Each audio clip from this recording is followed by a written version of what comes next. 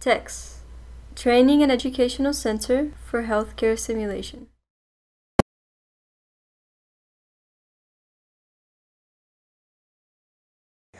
We have arrived in your immersive simulation room. Here you will find the trauma stretcher. Let's get started. This stretcher has its own IV pole. To access it, just lift it up like so. To extend it, just pull out and hold the black tab, then lift up the stem. Once you're happy with this height, let go of the black tab, then let go of the stem.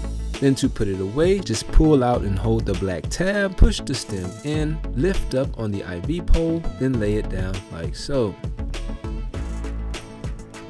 This is the break assist feature to this stretcher. To restrict its movements, just press down on the orange pedal until it stops. If you need to move it around a bit, then press down on the green pedal until it is in the neutral position. If you need to move it around a lot, then press down on the green pedal until it stops. When you are transporting the stretcher, we ask that you use these handles. To access them, just grab and pull on them until they are in a vertical position. Then push them down until they lock in. And to store them, just reverse the process. Grab and pull the handles up, then push them inwards towards the center of the stretcher. This is the side rail of the stretcher. To access it, grab the bottom bar, pull it away from the stretcher, then grab and hold the top bar, then lift until it locks into place. To store it, lift on the yellow tab and reverse the raising process, but be careful not to pinch the mannequin.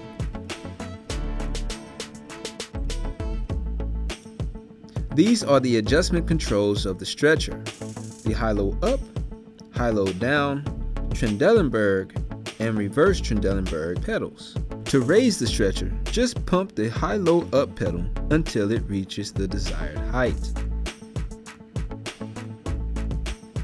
To lower, just press and hold the high-low down pedal until it reaches the applicable position. If your scenario requires a bit more angle, then you would use the Trendelenburg or the reverse Trendelenburg pedal. You do this by pressing and holding either pedal until the stretcher reaches the desired position. But before using either of these pedals, make sure the stretcher is in its highest position. This is the head section of the stretcher.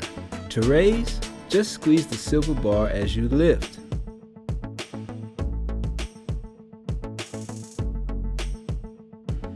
And to lower, just squeeze the silver bar as you push down.